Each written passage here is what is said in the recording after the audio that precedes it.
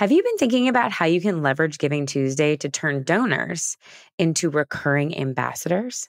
Join me for a free webinar presented by DonorBox on Halloween, October 31st from 1 to 2 p.m. Eastern Standard Time. Now, this isn't just theory, it's practical steps you can use immediately to amplify awareness of your organization with your existing donor base in advance of Giving Tuesday. So head to positiveequation.com/Giving Tuesday to save your spot. Hope to see you there. Giving season is right around the corner, and my friends at Donor Perfect are a team of nonprofit experts with over 35 years of experience. And they're here to tell you, and I'm here to tell you, that it is okay to be overwhelmed, even after your campaign has ended. Between reporting, receipting, and welcoming new donors, your plate is as full as Thanksgiving dinner. That's why Donor Perfect has your back. They have built a nonprofit-specific AI tool to help you jumpstart your year-end content. I'm talking create standout emails, gripping social media posts, and inspiring appeals in less time than it's taking me to record this audio. Check out Donor Perfect's free fundraiser bot at donorperfect.com/bot. When people think about or talk about AI these days, they're mostly thinking about ChatGPT, right? Because that's what's forefront right now. But AI has actually been around and has been building up for a long time. We may just not have noticed. When you talk about wealth screening, a lot of that is AI is working in the background to get that data and get that information for you. When you get those pop-ups, when you go to donation pages suggesting different amounts, that can be AI powered. Those wealth screening, like I mentioned, that can be AI powered. Your segmentation is also AI powered in a way. If it's suggesting like, okay, hey, here are the donors you need to reach out to, and this is what's happening, and this is the trends. There's seeds of AI in there that may just not have been obvious or as obvious as it is now.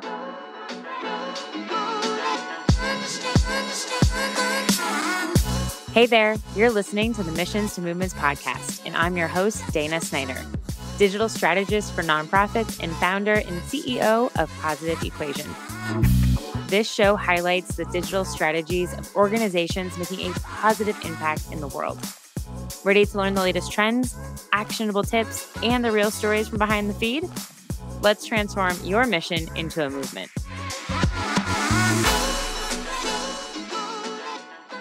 Okay, guys, today we have a first-time podcaster, and I am very excited that she is here with us.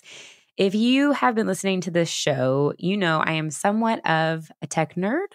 I love getting into the nitty-gritty behind the scenes of how nonprofit technology works. What are the things happening behind the product scenes? What's coming up? And so today, when I had the chance to do this with Bloomerang's product, I was very excited. So today, Diana Atero is the Senior Product Marketing Manager over at Bloomerang. Diana, welcome to Missions to Movements. Hi, Dina. Thanks. And thank you, everyone. Thanks for having me. Of course. Okay. I always do some sleuthing when I have a guest come on. And you have been at Bloomerang for 9 years. That's incredible. What got you into the nonprofit tech space? And maybe even more specifically, how did you end up finding Bloomerang in your career journey? That's very interesting. Well, I've always been passionate about helping others, and I find really immense joy in volunteering. That's probably my favorite way to give because it's a wonderful way to engage with the mission and see firsthand the impact that the organization is having. But as a volunteer, you don't always witness the behind the scenes efforts required to make things happen. Yeah. So when I was living in North Carolina, I joined the board of the Nantahala Hiking Club, one of the 31 trail maintaining clubs of the Appalachian Trail Conservancy. And that really gave me an insider's perspective on tackling different challenges that nonprofits have, like limited resources and the need for efficiency. And I think really that's where technology comes in. Mm-hmm. So my journey into the nonprofit tech space was a natural extension of that. And I was just fortunate enough for actually Bloomerang to have found me because I had friends in the nonprofit space and they were like, oh, you should come work with us. And I was like, really? What do you do? And it really excited me because I could continue this passion and continue helping nonprofits in what I thought was a very innovative way. And I really saw how technology could really boost the reach and impact of nonprofit organizations. And that's how I got into it. So cool. And 9 years, I mean, that's rare, I would say, in this day and age too. What has kept you there? What keeps you like motivated and inspired to do the work? I think we all kind of feel this sometimes. Yeah. Well, I really love seeing the tangible impact that technology can have on nonprofit organizations and their ability to make a difference. So I've been with Bloomerang over 9 years. I started in customer support. I did a lot of onboarding. I was on the product team. Now I'm on the product marketing team.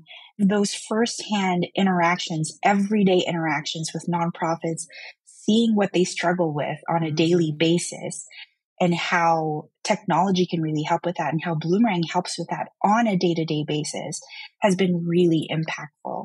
And in a way, I feel like I'm making a difference too, because I'm helping them do their thing and achieve their mission. So it feels like, in a way, I'm making a difference as well. I love that. Absolutely. I think when we find the tech tools or any software platforms that are helping us to be better at what we do and to feel better about what we're doing and be like, oh my gosh, like aha, magic moments, then yes, you are making that happen. And now what's super cool is to be on the product team and be working, I'm sure, and tinkering on like what's next. And we're going to talk about one of those things today to kind of like set the tone of the conversation. 9 years, there's been a lot of changes in the tech environment, in the nonprofit space specifically. A ton of new platforms have come out. How have you specifically seen in your work the nonprofit technology environment shift and change based on, I mean, culturally, there's been lots of differences. As donors, you've probably seen changes. As nonprofit teams have probably seen changes and needs have changed. What has that been like on your side? I think one of the most profound changes that we've seen has been really the rapid adoption of digital technologies. We are seeing nonprofits increasingly leverage data analytics, artificial intelligence to really enhance their operational efficiency and better target their outreach efforts. And it's really enabling nonprofits to operate with increased transparency and accountability, which is crucial because we're seeing that a lot of donors are becoming more discerning and demand greater insight into how their contributions are making an impact. Yeah. Donors today also expect more personalized and immediate interactions. I think with the advent of social media, people are just used to that instant feedback and they want the same thing from the nonprofits. So it's led to a shift to a more dynamic and interactive form of storytelling, where nonprofits use digital platforms to share real-time updates and success stories. And that way they can foster a stronger emotional connection with their audience. So true. Yeah. I also think there's a lot of donor expectations around impact-driven giving. They're not just looking to support causes, but they're interested in seeing the actual outcomes. And so nonprofits are adopting those more sophisticated impact measurement and how they can tell those stories and how they can share and demonstrate the direct benefits of their work. That is huge. I know I specifically feel that way as a monthly donor, and I talk about monthly giving all the time, and how in my monthly giving mastermind program, a lot of times I ask, we are going to create impact dollar amounts because we want people to be able to visualize what they are providing. So whether it's putting a meal on the table tonight, whether it's, I just had an organization launch where they're covering vet bills for the animals that they serve. Like these are very tangible, visual things, and also leads to what you're kind of talking about is storytelling and impact-based storytelling. So if you can have those dollar amounts that have an impact goal associated with them, X dollar amount equals X impact, then you have stories that then you can build off of from there, which I think is super powerful too. And to track that in a tool like Bloomerang, instead of using, actually the one organization I mentioned about the vet bills, they were just using an authorized .net payment processor, and everything was going to a spreadsheet, and they have hundreds of monthly donors. And so when we onboarded, they were like, oh my God, this is crazy different. The impact of just having instant access on their side to data points is huge.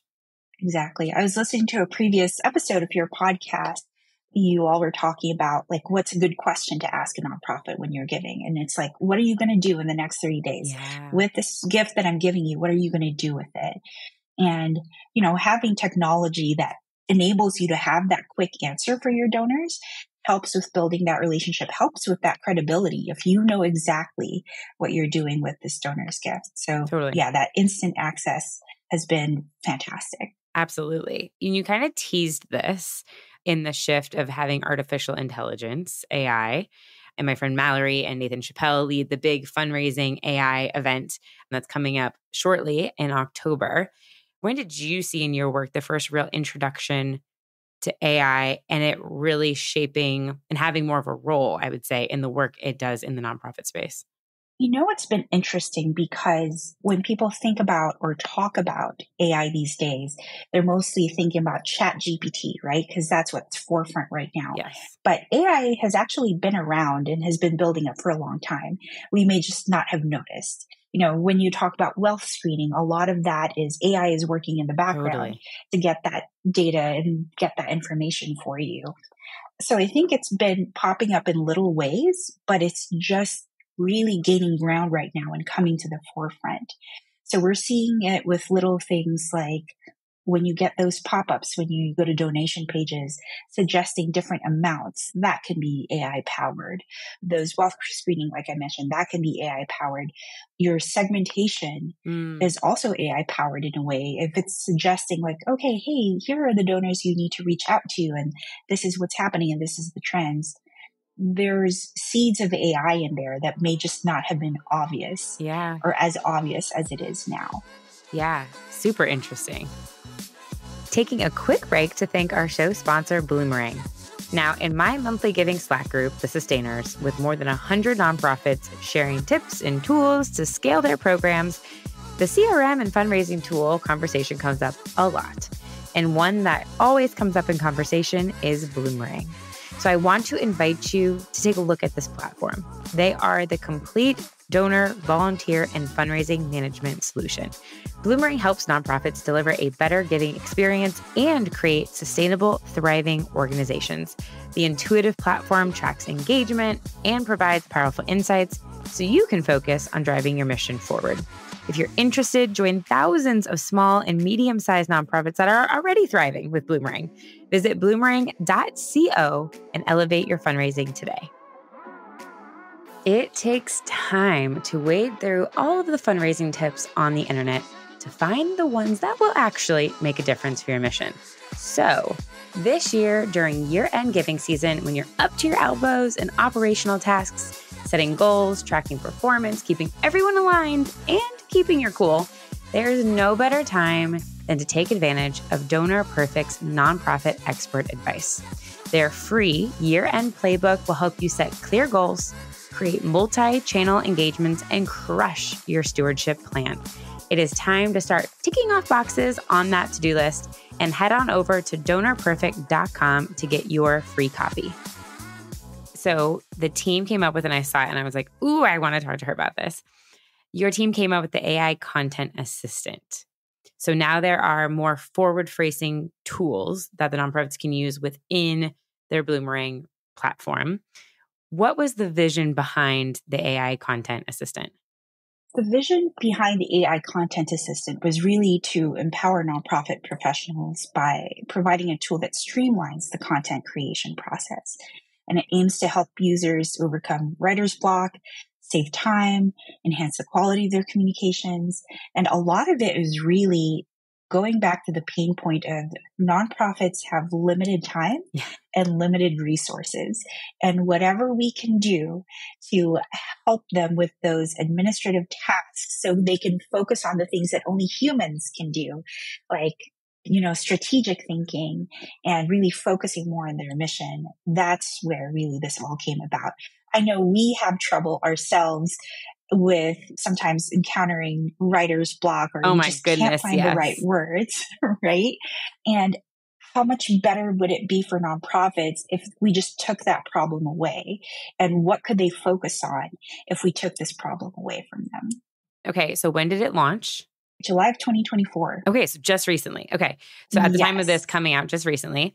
can you see adoption rates on the back end? Can you tell if people are using it? Not quite yet. It's been very exciting because there's been a lot of interest in it. People have been excited because we've been talking about it in webinars. We've provided educational resources. So people are excited to try it out. Some of the things that they said they want to do with it is really coming up with those impact statements. Like, how can I make this really impactful to our donors, or really also targeting or tailoring it to the specific audience, like being able to prompt it and say, this is an email for my monthly givers. This is what their gift does. This is what the impact is. Help me craft a statement that really is going to resonate with our donors. That's what we're seeing, where we're seeing the excitement. Okay. Yeah. I was going to specifically ask you about what does it help these nonprofit professionals do within the platform. Where is it accessible? Like when you log in, like how would you be able to see it and use it? So when you log in, you go to our communication sections in emails. You start an email and there's content blocks within the email. So you put a content blocks in. Let's say you're typing a paragraph. There's just a button that says write with AI. So you can ask it to check grammar. There's some built-in prompts in there that can help you if you're new to AI and not quite sure how to use it. It gives you some prompts as well and some tips on how to use it. And then it's kind of like a conversation, right? You have a draft of something, you want it to give you feedback, or you want it to tweak it a little better. So you just put in your prompts of like, oh yes, make this more conversational, or focus on this more. And it can be a conversation, and you can choose to accept what it's already giving you or keep iterating and have it come up with something that's really best fits your need. And also, we always, of course, advocate the human eye is very important. Your donors best. So it's always nice to still review what the AI content assistant is trying to help with. Yes, definitely. So a great example of this, just this morning, I was sharing, I just launched 4 new monthly giving programs through my Monthly Giving Mastermind. And I asked, which I actually want to talk about the difference of ChatGPT versus this being like inside of your platform, is in ChatGPT, I asked it to create a LinkedIn post announcing the excitement of these 4 new programs. And I put in the links to the programs. It did a pretty good post. However, for one of them, it was like it's a Basset Hound Rescue organization, but that's not the name. And so it pulled Basset Hound Rescue of Georgia, which was not accurate at all. It's Guardian Angel Basset Hounds, and they're in Illinois. And so to your point, you definitely have to check it. And there's just certain nuances that definitely need to be humanized. So absolutely agree on the checking, but it does significantly help with just like getting thoughts started. And then you can kind of take it from there and customize. So literally speaking to this point, what's the difference between somebody going to ChatGPT and starting to write out an email versus utilizing the tool within the platform, other than it's also just saving them time having it in there? So we already mentioned the AI content assistant is integrated directly into Bloomerang's email editor. So it's really a more seamless experience tailored specifically for the nonprofit needs. Okay. And unlike using ChatGPT separately, the AI content assistant is designed to work within the context of Bloomerang's platform. So it's more aligned with everything that's already built in. Like we have a communications audit that's in there too. We have, again, those built-in prompts that can help. So it really streamlines the process so you don't have to go out into a separate tool. Another big thing too is I know there's still a lot of fears around using AI and is our content safe? So having that tool built into Bloomerang, it doesn't save any of that sensitive information that you would be scared to put into ChatGPT. So we're a little more conscious on security and safety there for donor and nonprofit information. Awesome. Because it's in the platform, can it also pull relevant information to that organization, like into the emails? Not necessarily, because it's only what you give it permission to access. So again, it's not necessarily going to access that information that you don't want. You have to be careful with what access you're giving it. Got it. Okay. So you are then prompting it. It just doesn't know your account. You have to, whatever you're putting in. Got it. So if you wanted to like set the tone that you wanted it to use, you would manually input all of that and then it would save it and it would be able to know like further down the line, or in each email, would they have to like re-put that in? there's certain prompts that we recommend or there's certain best practice we recommend of coming up with your own prompt library. For example, AI does take a little bit to learn what your preferences are. So having that pre-built already is really helpful in streamlining the process for nonprofits. And it doesn't hurt to just always include as much information in the prompt as you can, so it doesn't get lost and it learns better as well. Yep. I think about it just like a virtual assistant or another employee on the team. And then I always say thank you or like perfect, or like I always talk back to it like it's a human being. Amazing. Can you share, do you have any examples of organizations that have used the tool and like what they've done with it? Not yet. Okay. I know it's so new. Exactly. Because it's still so new, we're still working on gathering those stories and we're excited to share them once we have them. Okay. Awesome. Beautiful. I cannot wait to share those as well. This is a huge, I just think like this saves so much time. And especially when you are, again, like you're talking about writer's block, it happens all the time. We're so busy. And if you just need something to get started, do you have examples of, you mentioned those like prompt starters in any of the trainings that you've done? Do you have examples of where people might find something like that? Oh, absolutely. We have a whole blog post, just different prompts that you can use of like, if you're writing a fundraising appeal, here's a prompt that you can use. If you're writing a thank you message, this is a prompt you can use.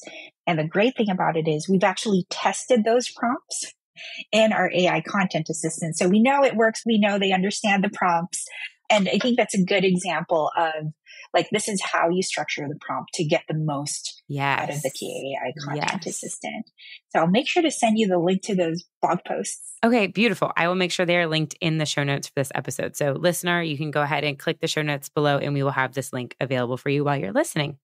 Amazing. Diana, do you think, we're just at the beginning of AI and how it's going to be integrated and used into the platforms we already have. Do you think that in the product roadmap, I don't know what you can share, what you can't, but that Bloomerang will probably have more AI tools coming out down the line? Absolutely. It is very likely that without giving too much away, Bloomerang will continue to develop and release more AI tools. And this is just the beginning. It's kind of funny when you ask that question, it makes me feel like, well, are we going to look for more ways to make nonprofits be more efficient? Yeah. And of course, the answer is yes. Right. We're always going to be looking for ways to help nonprofits be more efficient, to save more time, make the most of their limited resources. And AI is a great way to do that. Yep. I love it. I love tools that are always innovating, always looking for what's the next thing that we can help people and not staying like stuck back 10 years ago, but understanding that the needs, the demands, technology is changing, it's improving. So let's like nurture this and figure out how we can use it to the best of its ability for the clients that you serve. So Diana, thank you so much for coming on today. Everybody, please go check it out. You can just even Google search, we'll have the links, but you can Google search Bloomerang AI Content Assistant, and you'll be able to see more information specifically about the tool and the rest of the product suite that they offer. Diana, if people have questions, what's the best place for them to contact you? Is LinkedIn good? Yeah, find me on LinkedIn, and that's the best way to reach me. Yeah. Okay, awesome. Thank you so much for being here. Any other links, resources, things that you want to shout out before we wrap? I think we're good. As I mentioned, this is just the beginning. So keep your eyes and ears peeled for more great stuff coming. Awesome. Beautiful. Thank you so much for your time today and everything that you're working on to keep innovating in the nonprofit tech space. Thank you. Can you tell I love talking all things digital? To make this show better, I'd be so grateful for your feedback. Leave a review, take a screenshot of this episode, share it on Instagram stories, and tag Positive Equation with 1 E so I can reshare and connect with you.